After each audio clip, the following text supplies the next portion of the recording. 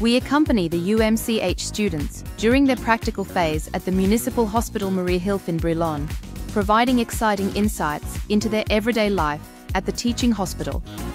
Mein Name ist Martin Kronadl, ich bin Chefarzt für Allgemein- und Viszeralchirurgie am Städtischen Maria-Hilf Krankenhaus in Brilon.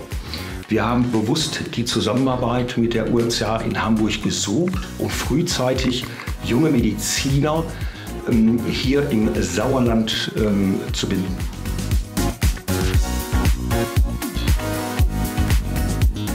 The day begins with the morning rounds. Together with the doctors, the students visit the patients in the wards.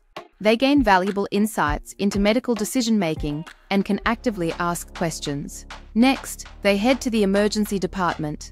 Here, the students observe how acute cases are treated and learn to set priorities. After that, sonography is on the agenda. Under the guidance of the doctors, they can perform their first practical examinations and expand their theoretical knowledge. In the shock room, the students are familiarized with a simulated emergency situation. One of the students learns how to correctly apply a cast and how to treat bone fractures. The next item on the program is the operating room. Here, the students can follow the course of an operation under the direction of senior physician Thomas Moans. Afterwards, they visit the endoscopy department with Chief Physician Gennady Shutka, where a special procedure is demonstrated and explained to them. In the cardiac catheterization laboratory, the students witness a cardiological procedure performed by Chief Physician Ahmed Farah and interpret the results.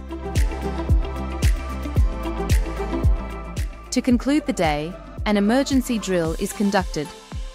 From the arrival of the ambulance to the admission in the emergency department, the students go through all the important steps of emergency care.